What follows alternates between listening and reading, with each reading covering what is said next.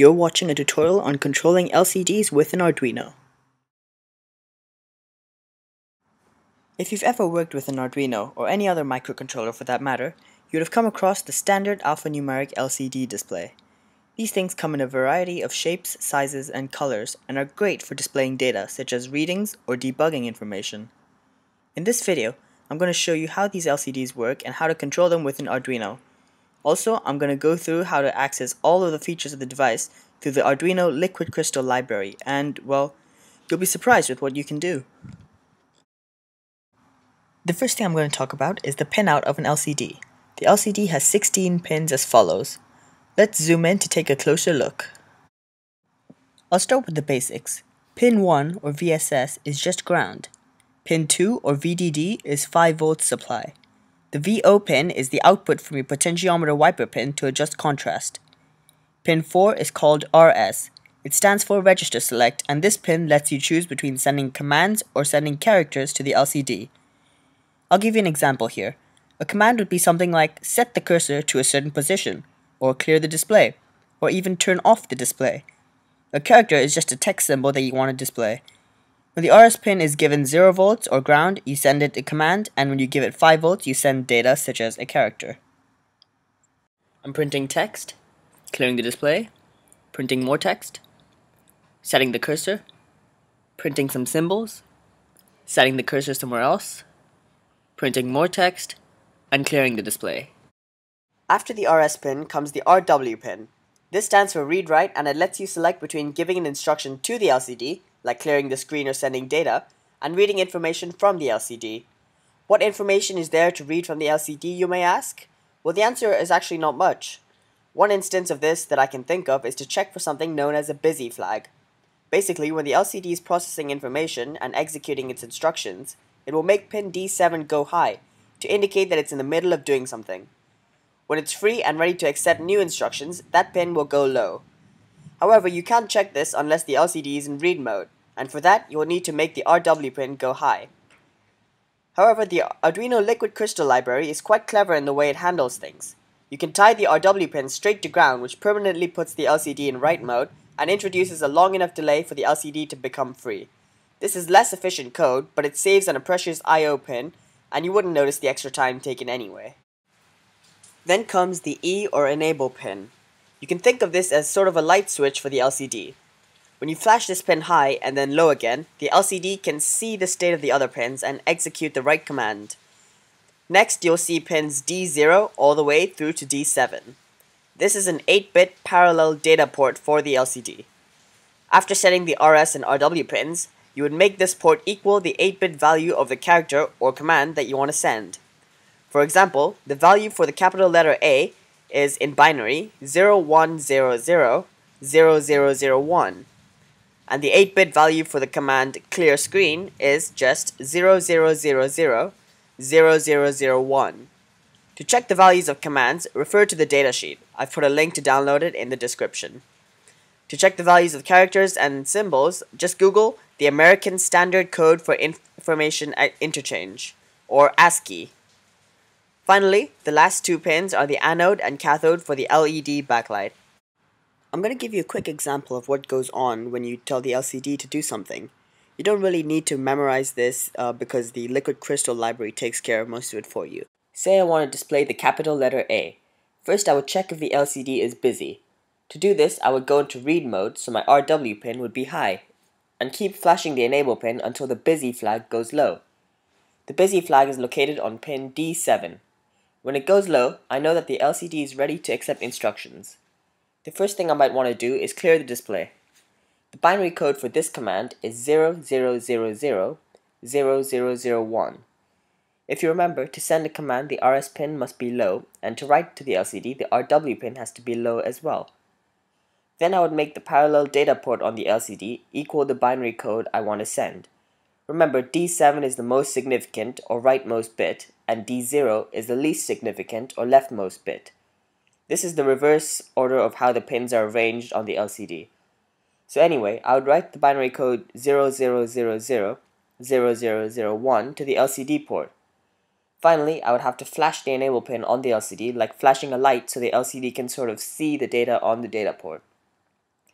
Also, I would put a small delay after sending the command because it takes a little bit of time for the LCD to execute its commands. You can find the exact times on the HD44780 datasheet, but for clearing the screen, a delay of around 2 milliseconds is fine. Now that I've cleared the screen, I need to print the letter A, but first I need to wait until the LCD is no longer busy. Now that it's free, I can send the letter A to the LCD. Doing this is very similar to sending a command, only when sending data, the RS pin, which is the register select pin, needs to be high, and the read-write or RW pin would remain low. Then I would send the ASCII, the ASCII data code for a capital A, which happens to be, in binary, 01000001 to the data port. Then just like when sending a command, I would flash the enable pin for the LCD to see the data. The circuit that we're going to use is as follows. The RS pin is connected to pin 12 of the Arduino and the enable pin is connected to pin 11. The RW pin is connected straight to ground and pins D4 to D7 are connected to the Arduino pins 5 to 2. You notice that I haven't connected pins D2 to D0 to anything. This is because we're going to operate the LCD in something called 4-bit mode. This is when instead of sending the 8-bit character command value in one go, we send it in 2 half bytes or nibbles in a row. This just saves an I/O pins. Also, the potentiometer is about 10 kilo ohms and it adjusts the contrast of the display like this.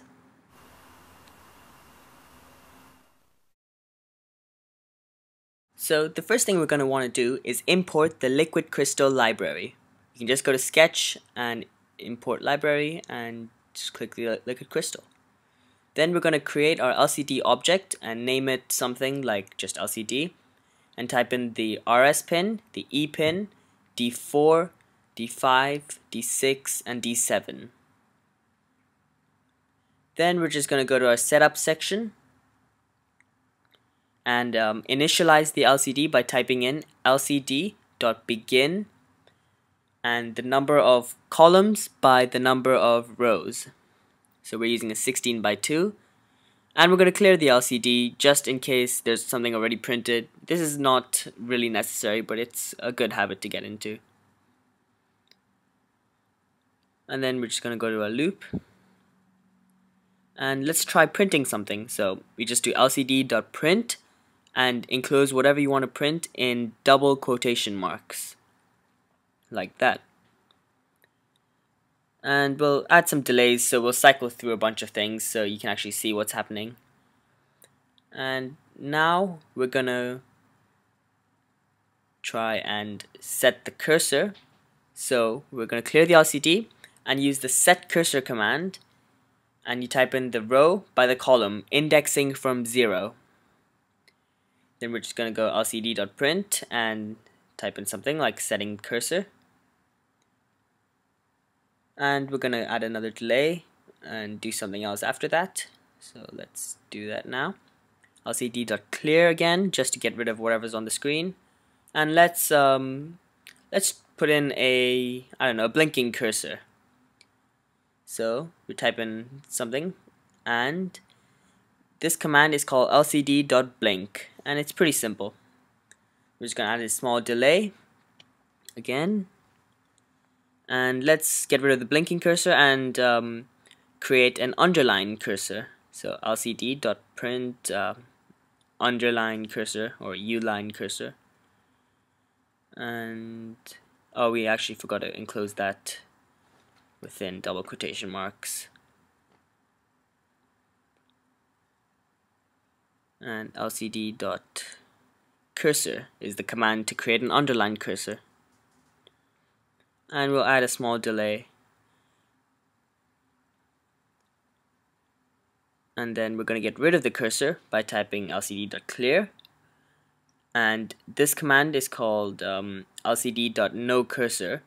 And we'll print the text first, and then type in lcd.noCursor with the C capital. And that should get rid of the cursor that's there. And we'll add a small delay. By the way, if you want to get rid of the blinking cursor, you just type in lcd.noBlink. So we're going to clear it again, and let's let's turn off the display. So we'll type in no display.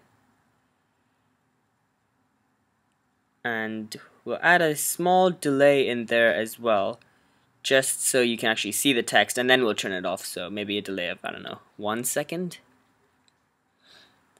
And we're just going to go lcd.no-display decapital. That's the symbol command to turn off the display. Remember, the text is still there, you just turned off the display. So we're going to actually print lcd.display on. And then we're going to turn on the display. So we'll create a small delay so you can see the display being off. And then we're going to turn on the display, and the text is magically going to be changed. Because even though the display is off, the LCD is still working.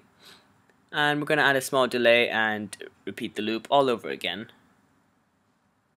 And just some bugs we need to fix. We need to type in lcd.noblink before doing the lcd.print or before doing the lcd.cursor command. Otherwise we'll have two types of cursors going on at the same time. And we forgot to clear the display here as well. Before typing in the display on, we need to clear the display and then type in display on. So as you can see, it's doing exactly as we expected, setting the cursor, printing the display, putting a blinky cursor and an underlined cursor. It should turn off the cursor after that. Yep, then turn off the display. And we actually forgot to clear the display one last time before starting the loop again, so you'll see what that looks like. Yeah, like that. If you think of each character on the LCD as a block of pixels rather than a unique symbol, then it's easy to see how the characters are formed. Each block is 5 pixels by 8 pixels, but the bottom row is usually left blank, to leave room for a cursor. LCDs like these, with the industry standard Hitachi controller inside, can support up to 8 different custom characters. So the first thing we're going to need to do is create an array of bytes. And since an LCD has 5 pixels by 7 pixels, the bytes are going to be 5 pixels long, and there are going to be 7 of them. I've just created enough space for an extra one, just in case. So 5 pixels. And I'm setting them all to 0 right now, but if you turn them to 1, then that pixel would turn on the LCD. So there should be just one more. And we've got the commas as well between each byte. Next thing we're going to have to do is use a command called lcd.createCar, and that should be, or actually we've got to name the byte, so let's call it something like custom car. Anyway, so we're going to use lcd.createCar, C capital, second C, and we're going to create the car character which has a number in the memory address, so we'll put it as 0 and use the byte array of custom car. And let's print some text just to say what we're doing.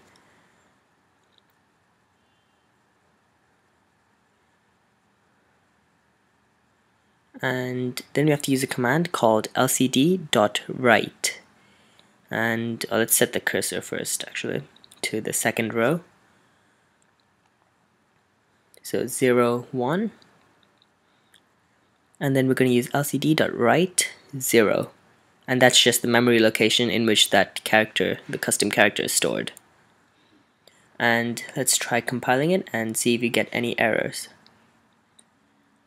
And oh, you'll notice that we get this weird error. I don't actually know what it means, but I found it goes away when you change the 0 to 1 for whatever reason. I'll try and look into it and let you know if I actually find out what's causing it, but that should be all. And let's compile.